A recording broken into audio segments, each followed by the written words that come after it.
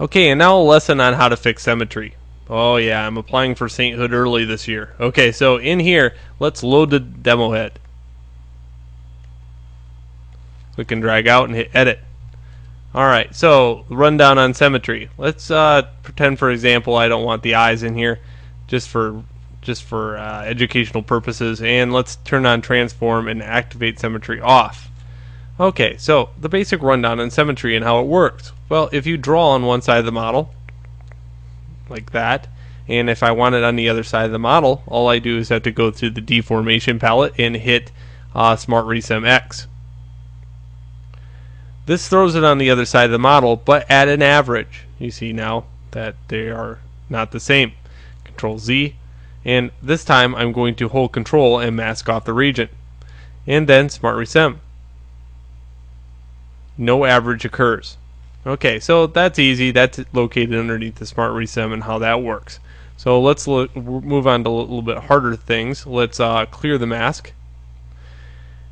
And in this case, let's do something that we always do. Let's go to the Move tool and transpose it over to this side. Draw. Okay, so now let's try that same trick. Let's draw on one side. And let's Smart Resem it. Oh no, it says no symmetry found on those points. Why? Well, if you go to the almighty preview window, you'll find that you have moved the center point over. And you're probably going to go over here and say, well, I want to set that pivot point. Well, make sure you set it twice. Set it one more time. And now you'll find out that when you Smart Resem it, it works. Okay, another thing is, while I'm here covering the preview window, you'll find every once in a while that your items are really huge. Let's say I'm scaled way out here. The item looks small. If I go to scale, if I scale the item up, it scales it in the preview window, like to huge proportions.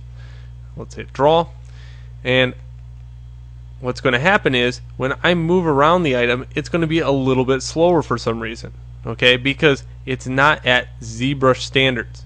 Another thing you notice is what happened to the pivot point. Well, it moved. So if I go to draw on this and I want it to appear on the other side, when I hit Smart Resem, it's not going to work because I have to go to transform and double click set pivot. Smart Resem. Still doesn't work. Why? Well, that's easy. Let's go to Unify and hit F on the keyboard to bring it into focus. Go back to the transform. Smart Resem. Works. Remember that when it's outside the preview range, when you've scaled it outside that region, a lot of things have a hard time doing, like symmetry for one. Two, the move tool really does have a hard time moving points around when it's too big and it doesn't fit within the preview. Maps have a hard time generating if it's outside the preview. So that's it. That's all I have for you. That's how to fix symmetry and how it works, and the almighty preview window.